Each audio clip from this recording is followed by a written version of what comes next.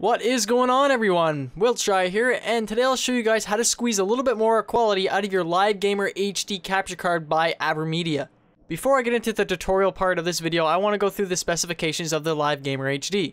Now, looking at the specifications of the Live Gamer HD, if we go down and have a look at the onboard encoder section, you can see that the Live Gamer HD maxes out at 20 megabits per second for the bitrate.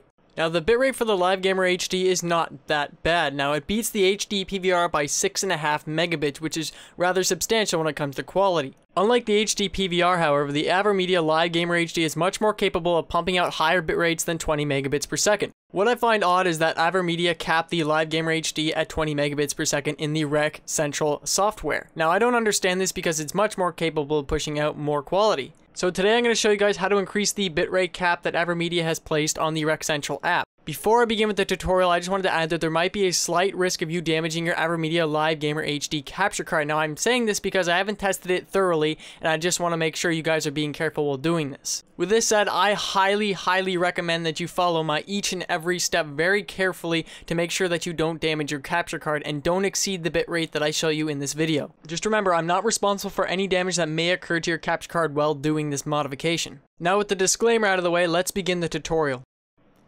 Alright, so the very first step that we want to take is we want to open up the RECentral app, and I'm going to do so by hitting my red hot button on my desktop, and we get to see the startup animation there. So once we're in the RECentral software, we want to open the capture module, and what we're going to do now is we're going to create a new profile, and we're going to do this by going to the Pro tab. Now, you want to pay close attention to my video settings. Now, the video format must be TS. If you have MP4 selected, change it. With MP4 on the Avermedia Live Gamer HD, it seems to desync the audio over time, so keep that in mind. Make sure you select TS, that's very important. For the resolution, you can select whatever the resolution you feel comfortable with, and the video bitrate, we can just leave it at 20,000 kilobits or 20 megabytes per second.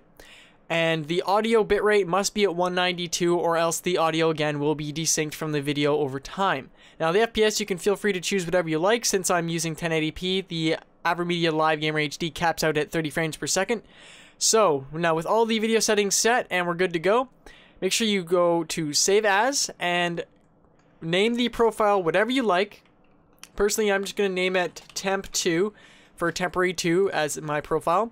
Now, once we've made our profile, we're going to close down RECentral and make sure RECentral is closed down. You can check by going into the system tray here, and if it's not here, we're good to go. So for the next step, what we're going to do is we're going to open up the run command prompt, and what we're going to do is we're going to hit the Windows key and the R key at the same time. This is the shortcut for run. Now, if you don't feel like using the shortcut, you can go into the start menu, go to all programs, go to Windows System, and then click run from here. So what we're going to type in the box is %appdata%, and once you've typed that in the box, click OK, and it'll bring us with another window. Now what we want to do is we want to click app data at the top here, and we will now be redirected to 3 file folders. Now the file folder that we want to select is local. Now once we're in the local file folder, what we want to do is we want to find the RECentral file folder. Once you've found the RECentral file folder, go ahead and open it, and now you'll see a bunch of XML files. Now what we want to do is we want to open the profile XML file. Now you can open it with any word editor you please, WordPad, Word 2010, or Notepad. I prefer Notepad because it's easy.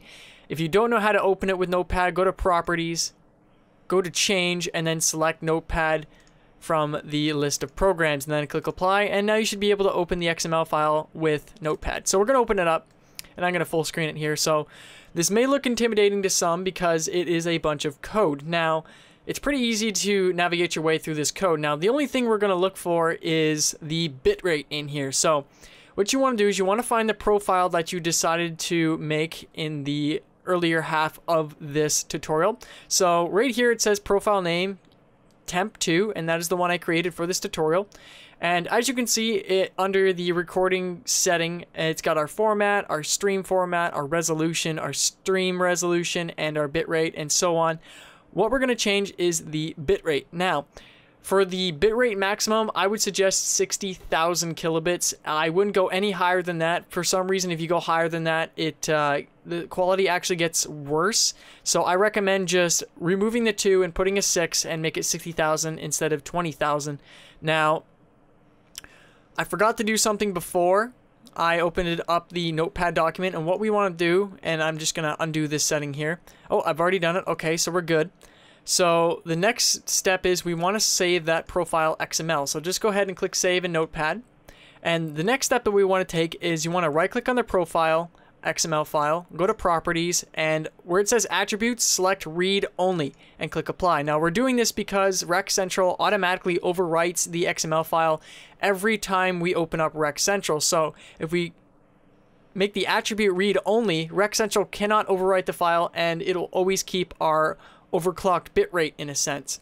So the mod is now complete. Now what we can do is we can open up RECentral, and we should now be able to record in higher bit rates. So I hope you guys enjoyed the tutorial. If you guys really liked it, don't forget to leave a like. If you guys really like me, don't forget to click the subscribe button and become part of the Shire.